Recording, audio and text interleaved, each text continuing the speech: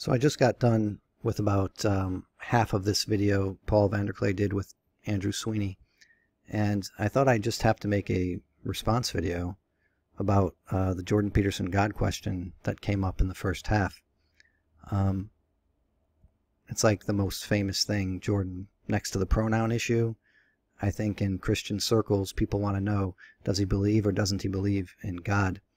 And so Paul and Andrew talked a little bit about that, and I thought it was an interesting conversation, and they gave a couple of different possibilities as to why he answers the question the way he does.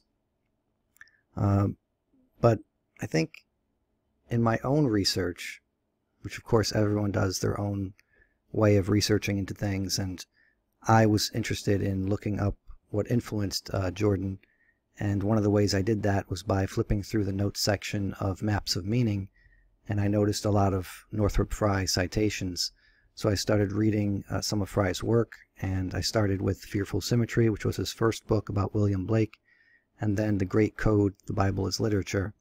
And I think there's a quote from The Great Code that really sheds a lot of light on why Jordan is talking about the God question the way he does. And let's see if I click on this. Well, okay, it brings it right up. And I'm just going to read the passage, and hopefully you'll see what I'm talking about.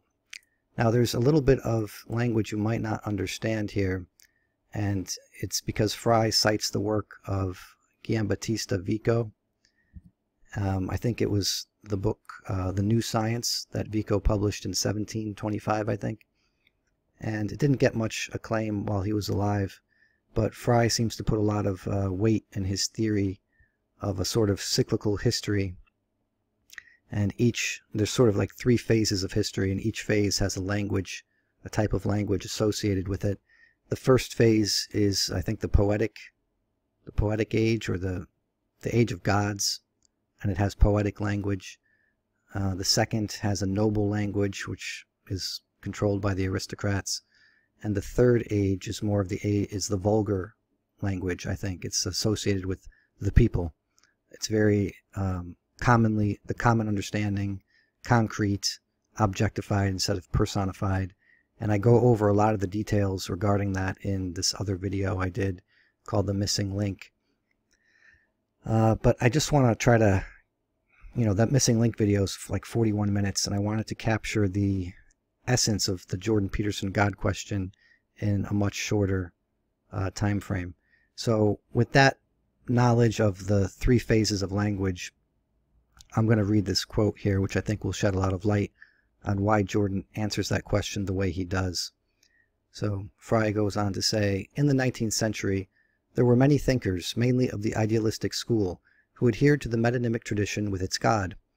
But some, even of them, give an impression of having said to themselves, here's this word God. What am I to do with it? What they did was often ingenious, but frequently confirmed the feeling that the conception of God, like the biblical metaphors in metonymic theology, were becoming, however unconsciously, a cumbersome piece of traditional baggage. In a conception of language where no premises are beyond scrutiny, there is nothing to stop anyone from returning to square one, and the question, is there a God? What is significant about this is that the answer, if it is to remain within the framework of third phase language, can only be no, because any question beginning with is there is, so to speak, already an ungodly question, and, quote, a God is for all practical purposes no God. And I just want to emphasize the third phase language part. So Jordan is trying to remain in the third phase of language, which is the age we're in, and it's particularly the age of scientific discourse. It's what Sam Harris and Matt Dillahunty are trying to use when communicating with Jordan and others. But Jordan in his study of myth is also using the poetic language of myth, and he sees value in that.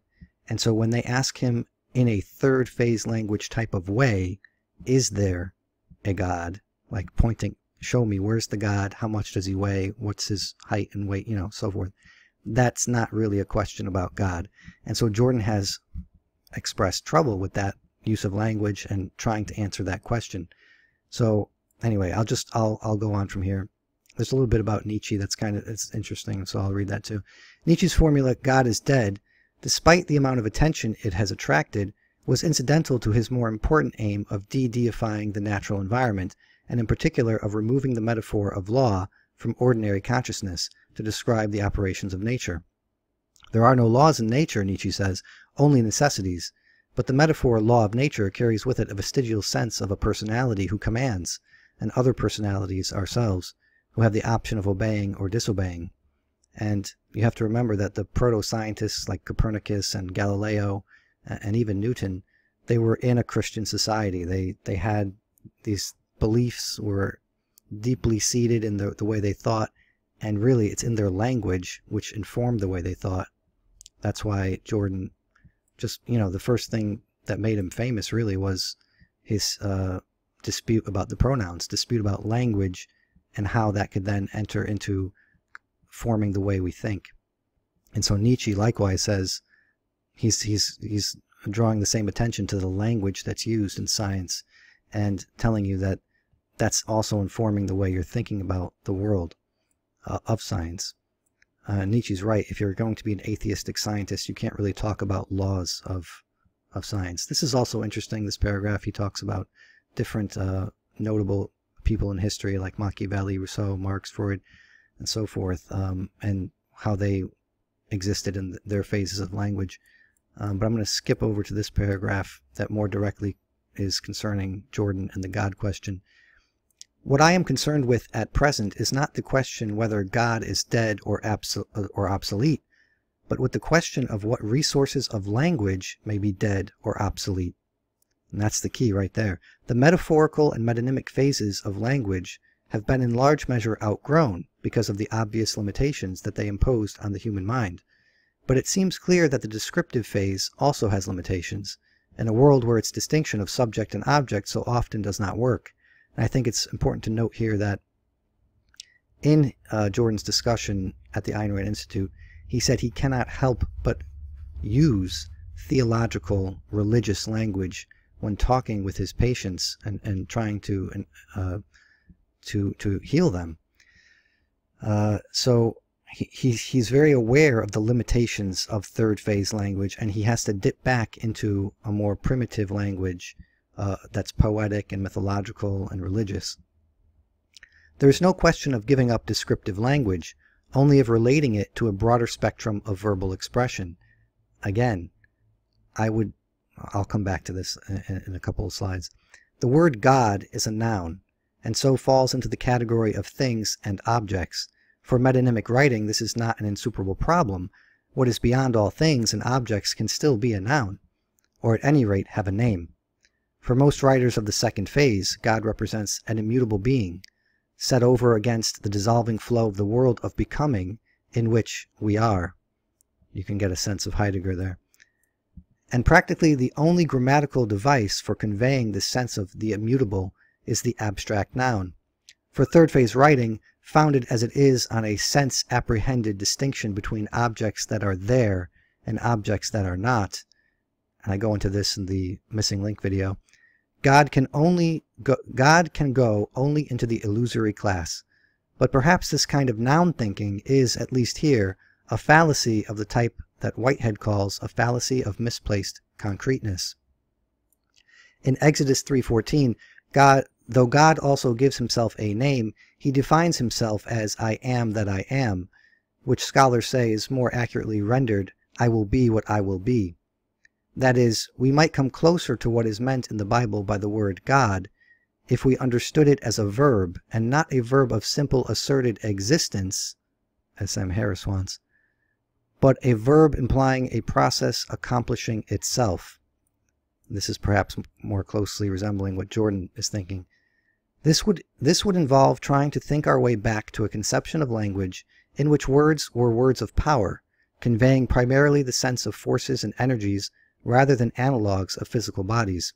To some extent, this would be a reversion to the metaphorical language of primitive communities, as our earlier references to a cycle of language and the primitive word mana suggested, but it would also be oddly contemporary with post-Einsteinian physics, where atoms and electrons are no longer thought of as things, but rather as traces of processes. God may have lost his function as the subject or object of a predicate, but may not be so much dead as entombed in a dead language.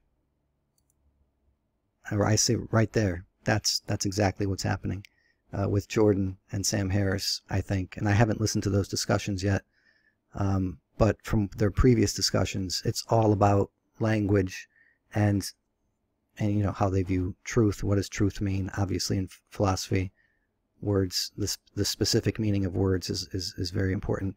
So what I would say is Jordan is a both and both and kind of thinker, where he's taking religion, both religion and science, and using the best of both things.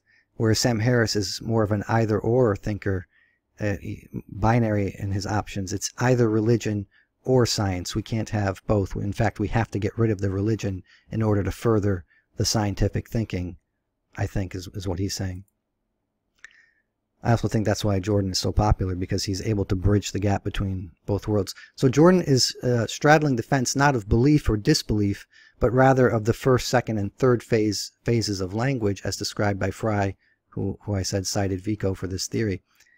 As is often the case with philosophy, the words you use must have precise meanings. The meaning of God in common third phase understanding is not what Jordan Peterson is talking about. It can't be what he's talking about. And that's what's confusing to most people. That has to be explained to people unfamiliar with such distinctions and layers of thought. I think Jordan could do a better job of explaining this by citing the work of Fry and Vico directly, so people have something to refer to. Because I just stumbled upon this in my own research, really. So if you found this at all helpful, please subscribe. Thank you.